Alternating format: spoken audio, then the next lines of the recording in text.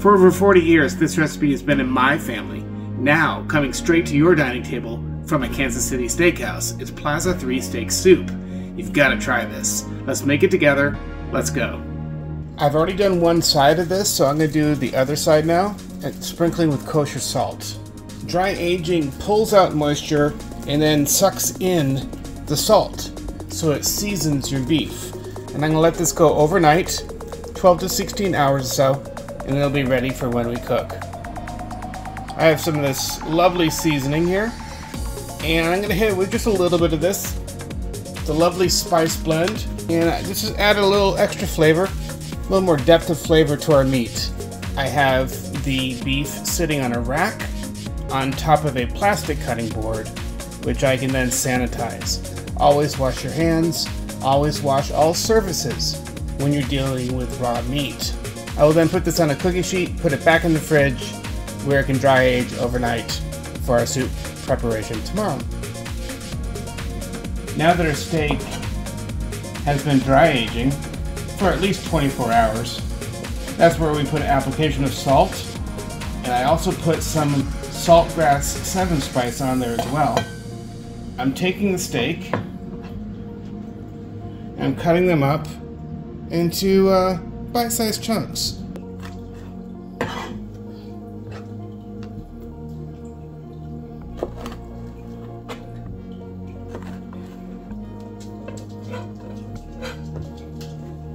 Doesn't have to be too precise, just nice bite-sized chunks.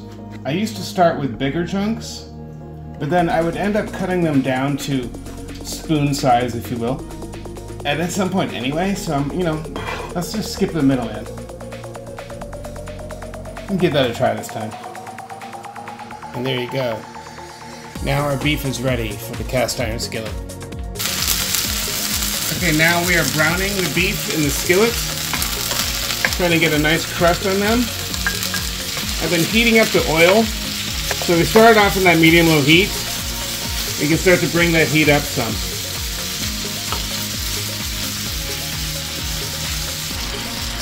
We should start getting a nice crust in these soon.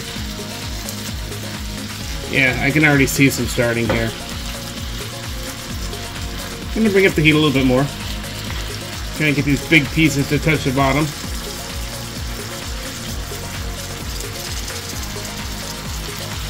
It's alright, guys. Everyone's getting turned. Just come on. It's gonna be alright. Just wait your turn. You cannot go wrong with a cast iron pan. You really can't. The original never fails. The way it retains heat. You can put it in the oven. You can put it in like 900 degrees and the thing still rocks. So, hey, don't quote me on that. I just know you can get it really hot. Hey, that guy said you could do 900 degrees and then mine melted. Hey, viewer beware. There's a lot of love happening in this pan right now as our dry age, pre-salted, spiced beef is giving off so much love. And when we add the water for our braise, it's going to bring so much flavor to the soup. It's going to be fantastic. You guys have to try this. I'm going to try to add about 2 cups of water. Let's see how much this vessel can hold.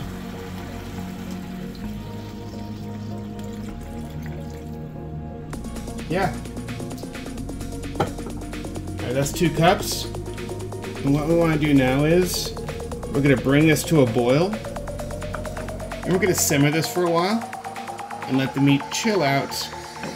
Just being all happy together. And what this is going to do is, this is going to help tenderize the meat, bring lots of flavor to the party, and later we will add all of this directly into the soup.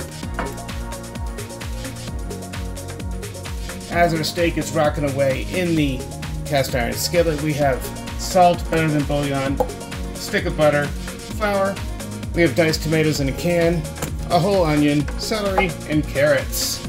Let's get to work. Okay, I just checked on our steak. It still has a nice low simmer in the cast iron skillet where we are braising it, and it's helping to tenderize the meat. As you can see, I already got half an onion done. Look at that, movie magic. So next up, let's get this other half done. My wife was really helpful. She helped me clean up the kitchen. And if you look around, this is the cleanest it's been in a long time. And it probably will be for a while now. If you, we're like any other home. Architectural Digest or something like that, they visited Jennifer Garner. And she has a farm-style house in LA. Well, she said that also on camera. Jennifer Garner said, document this now. This is the cleanest my kitchen counter island will ever be. Has been in a long time, so please, make sure you get this. I'm like, yeah, I know the feeling. Alright, so yeah, my wife was a really big help. She helped actually prepare and get the outer off the onion. So now, let's take this onion down to size. I've spent a couple decades making salsa, so I'm no stranger to cutting up loads of onions, and I'm no stranger to doing a small dice as quickly as possible. So that's what I'm doing right now. I'm kind of blazing through it, and as you can see here, I've cut all these nice little segments along the way. I mean, that's the worst way to say it. You can tell I'm not a real chef. Alright, so basically, yeah, I cut it one direction. One of my daughter's favorite groups, by the way. And then now I'm cutting, and what it does is, look at that. Beautiful little pieces right off the bat. If you just take the time to cut it this particular way, you can make really quick work of any onion. And we're almost there already. So what I do now is, you won't see this anywhere else.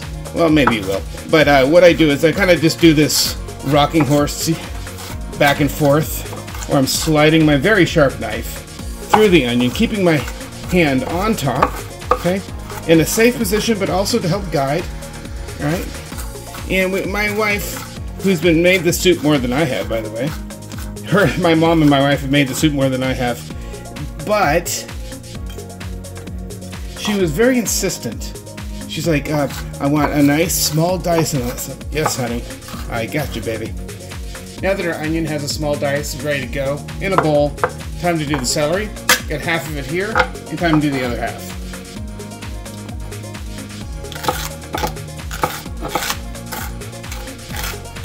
Look at that, beautiful green celery, and voila, celery ready to go. 2 down, 1 to go. We have celery, onion, time for carrots. I've taken the smallest part of the carrot and I've cut it thin, and then the biggest part I cut in half. Because you don't want too big of a piece in each spoonful of soup that you get, so you can actually help that ahead of time by doing this. Alright, so let's get at it. Just kind of want small pieces.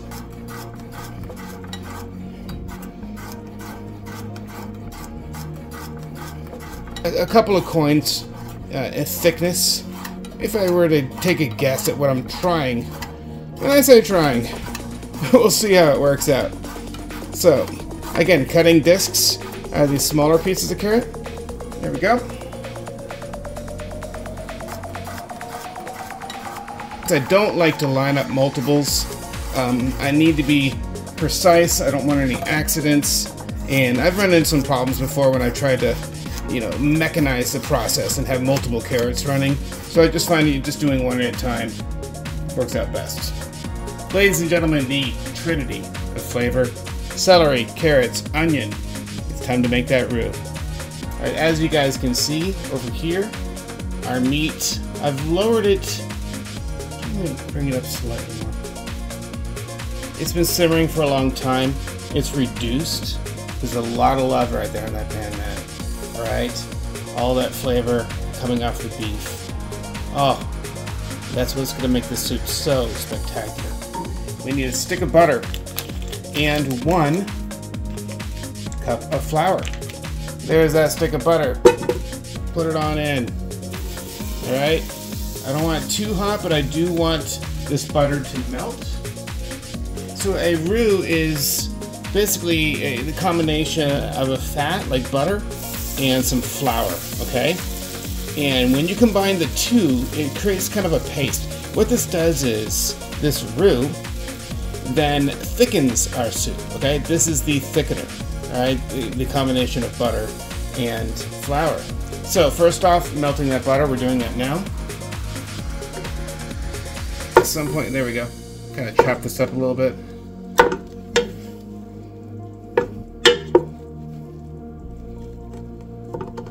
Here we go. Stir that around.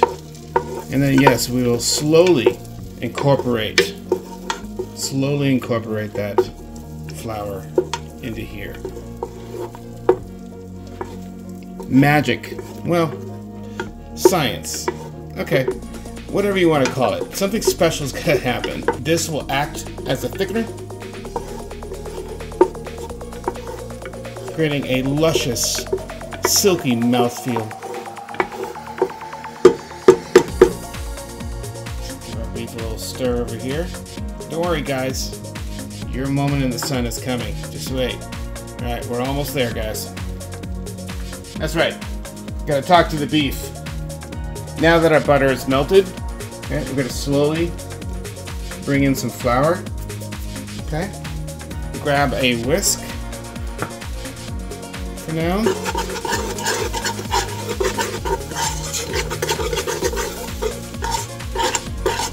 And you don't want to rush this process. Okay? You don't want to rush this process because there's one thing about you want to cook out, right, the taste of the flour, right? And that's an important factor in doing this kind of work. So we're slowly, loud enough, huh? Slowly incorporating that flour into the butter. Eventually, the flour will reach a saturation point, okay? And it'll start to get thick of its own accord, creating a paste. Oh, we're already getting there. Check it out, guys. All right, can you guys see that kind of thicken down there? Kind of gumming up, if you will. Okay, turn on the heat slightly. Okay. Yeah, definitely turn on the heat slightly. Alright, a little bit more. About a 1-to-1 ratio. Okay. Stick of butter to a cup of flour. Alright, and it's starting to get thicker. Check it out, guys. Anyone remember wallpaper? Okay. That kind of gluey crap on the back. Oh, you know, some of the worst times of my life was having to remove wallpaper from old homes.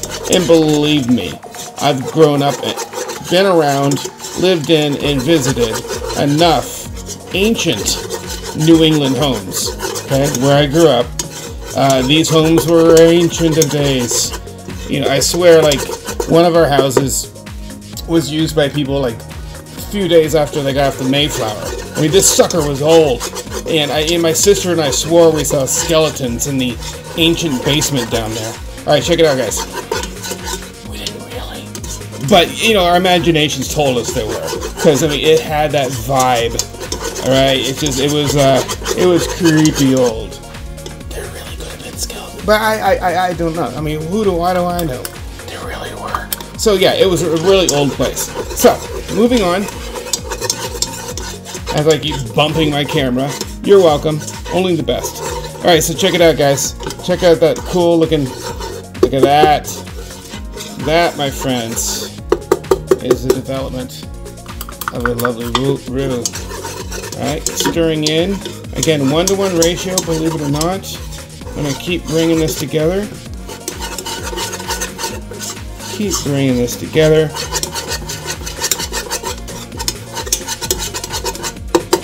Creating a nice thick paste.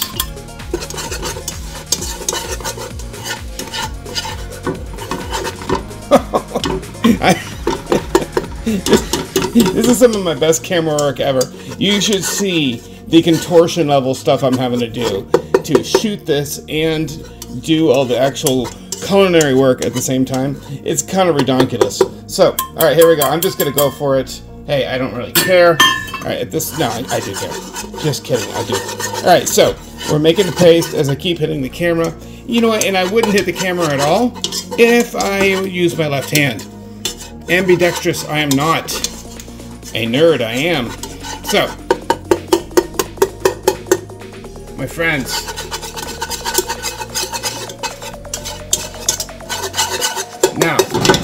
now that we have this lovely, as I shake down the whole house, we're going to start incorporating some water into this.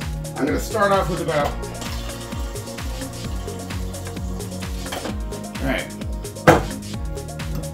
here we go, ladies and gentlemen. Slowly, and turn up the heat a little bit. Turn up the heat slightly. Bring a little bit more water to the party, like that, and then start incorporating this. Okay.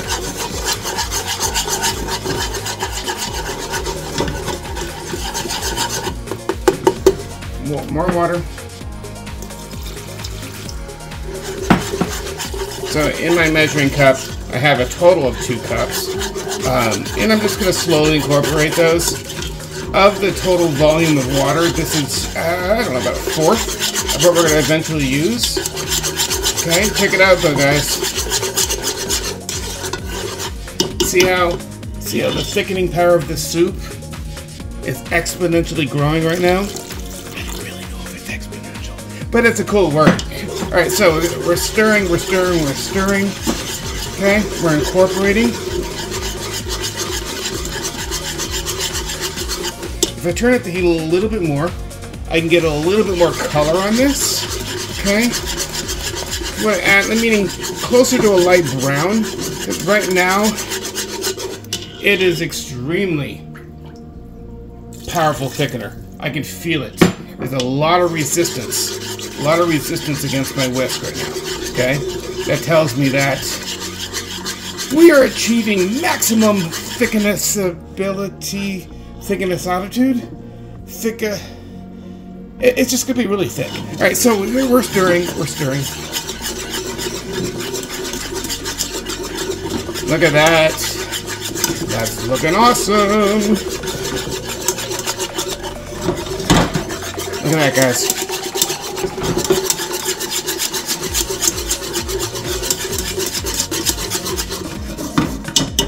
Alright, I'm going to let it sit for a moment. I do want to add some more water. Check it out, just right there. Our beef is still rocking away over there. Guys, it's almost your time. The rock stars of the party, you guys are almost ready. Meanwhile, backup singer's still doing the job right now. We're building the roux.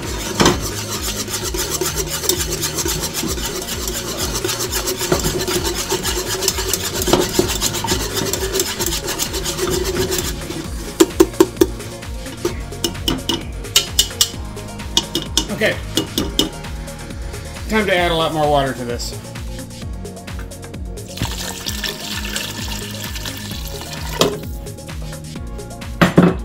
It's 4 cups. 2 more cups.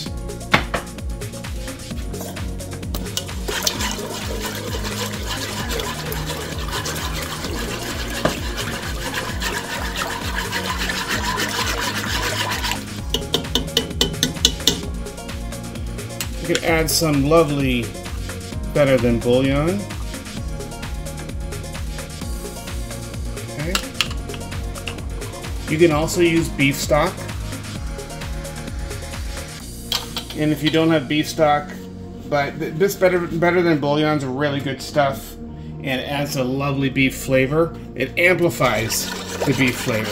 Okay. Of course, we're getting tons from our meat, which has been braising for a long time.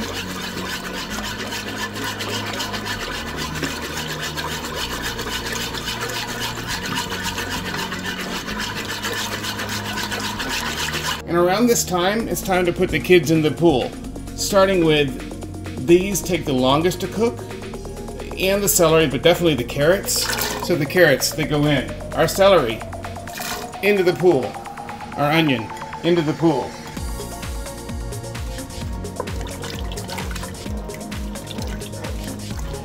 Oh, would you look at that? It's starting to look like soup. So again, we built the roux.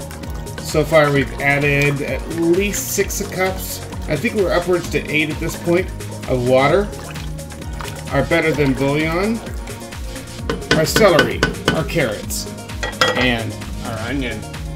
Basically a 28-ounce can of diced tomatoes with the juice and all part of the flavor profile. So our tomatoes are in.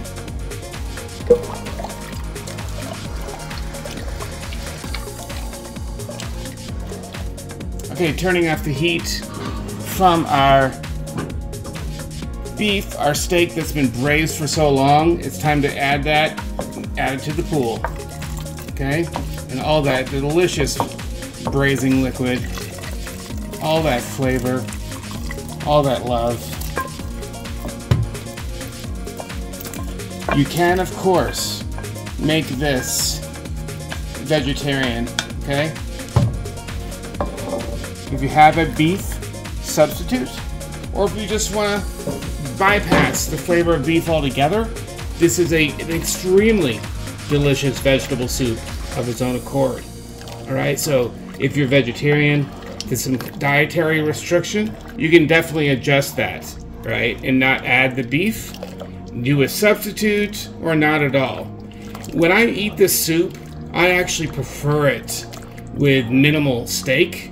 It just, I'm not sure why, but the point is this. It is completely delicious on its own. I have the heat on high. I'm trying to bring this to a boil, okay? You want to bring the whole thing to a boil, and then you reduce and simmer for at least a couple hours, if not more. So for now, the heat's on high, and also at this point, you can begin to do some early days taste testing to adjust for salt levels, maybe add some pepper if you're interested. So salt and pepper, make some adjustments, flavor to taste. You can do that now.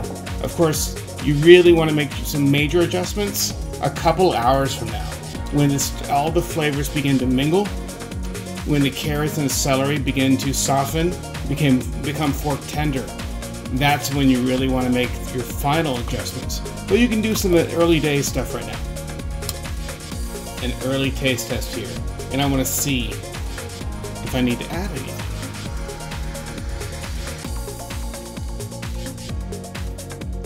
Yeah, salt and pepper. A little bit. Not too much. You take it easy. A little bit of salt. Using kosher salt. Yeah, one more. Some fresh ground black pepper.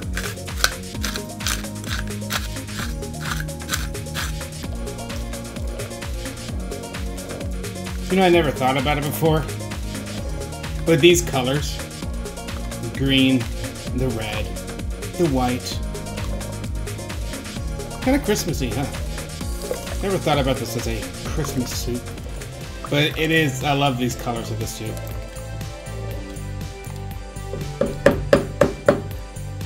Hey, can I tell you a secret? I've discovered something in my exploration of savory cooking through the years, that adding other flavors, such as a little bit of chicken to a lovely beef stew, adds a level of umami. That's that elusive, like, gotta have it, this is amazing. Can't put my finger on it, but this is amazing. So what I'm gonna do is, don't tell anyone, I'm gonna add just a little bit of this roasted chicken, better than bouillon. Shh, remember it's a secret. Okay, just adding just a little bit.